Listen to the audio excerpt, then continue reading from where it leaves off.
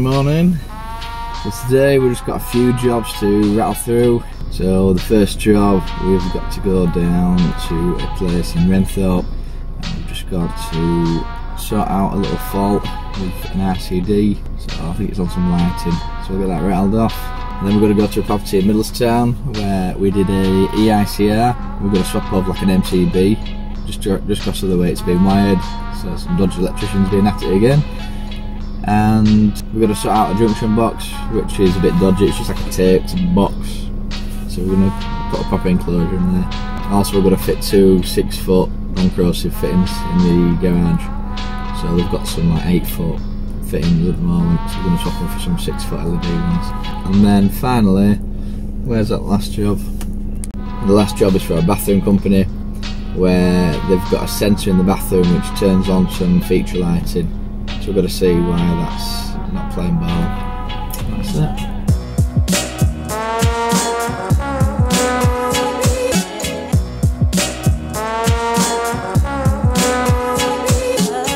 So that fault finding were dead easy.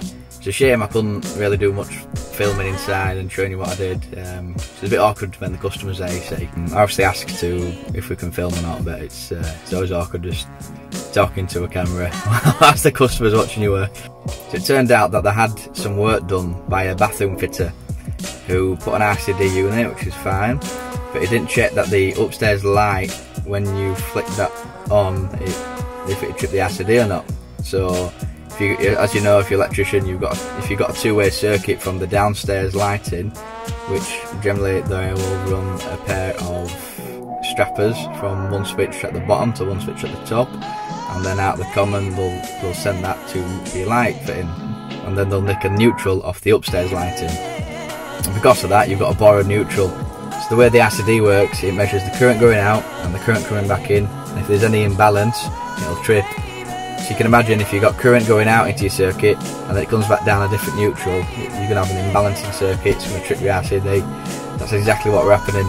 So after that fit had been, it came to night time, they've tried to turn on the landing light for upstairs, and it's tripped the RCD for the whole of upstairs. So all I did there is put the lighting circuit for upstairs, lighting circuit downstairs on the same RCBO, therefore it's got the same neutral, the same live, so it's not going to trip out when you turn it on.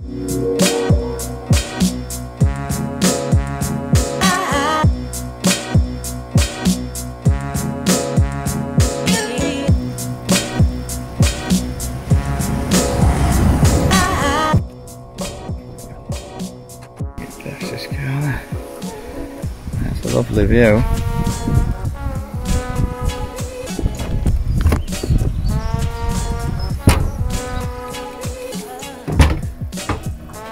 Yeah, we're going to swap this old rusty fitting over for a new one. The same width. Can't find it though. That's there. So his next job is in Middlestown.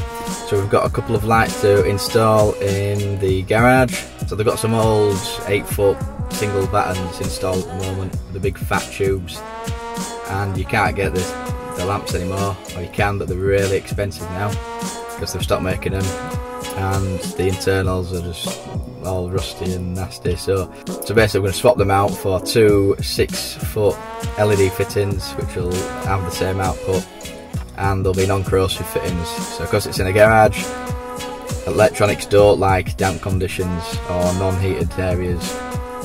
So if you put a non-corrosive fitting in, it's like a sealed unit and moisture can't get in or dust. So if you put a normal LED baton in, generally the moisture gets to the electronics of the light fitting and it just stops working over time. As you can see, there's loads of stuff resting on here. Better take that down first.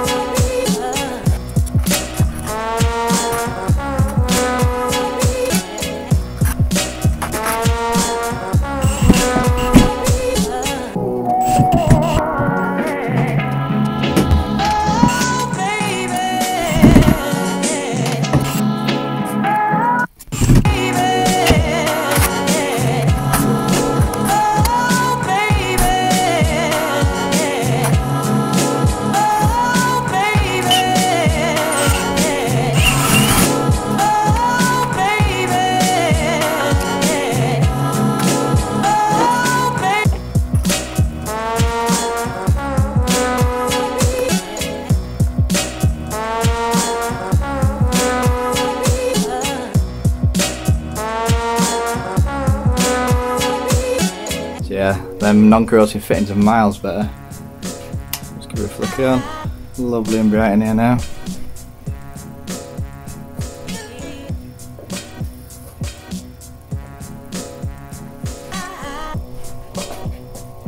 Job's a good one. This is the kind of stuff we come across all the time. So that's just an end just tipped up and it's alive. Great. So we're going to have to pull that out, follow it back and disconnect it. And all this mess here. If you look there, that's just a junction box on open. We'll just spot that, so we're going to have to start that. So you just pop your fingers in there, you get an electric shock. It's not good. And it's live. Oh, and that's live also, great. Looks like it could have been someone dead right there. This is why I get electrician in and not do it itself.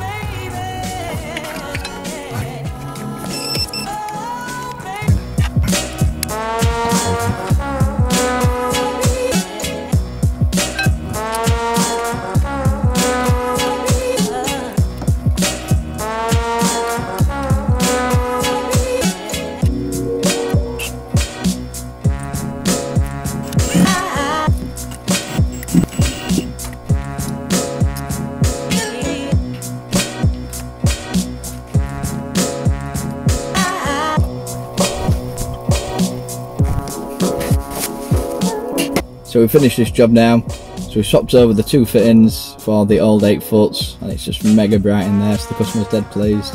We've also swapped over an MCB from the 32 to a 20, so we've downrated it just because of the way it's been wired. So we did this because part of the circuit wouldn't have been protected by the MCB, so potentially if you plugged something in the far end of the extension, the spur off a spur, you could have had a fire, so that's not good. So there, that's all sorted now. So we're just going to go to the next job.